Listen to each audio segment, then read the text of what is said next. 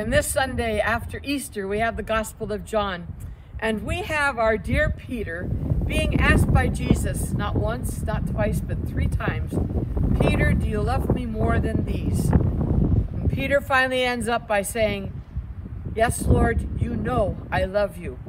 And Jesus says, "Feed my sheep." You know, when we fail and we turn away from the Lord like Peter did, Jesus never, ever, ever berates us. He instead says, "I love you. Come on and be responsible for this."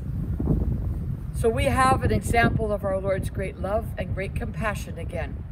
So this week, don't be afraid to say, "I flubbed it, Lord." Go to him. God bless you.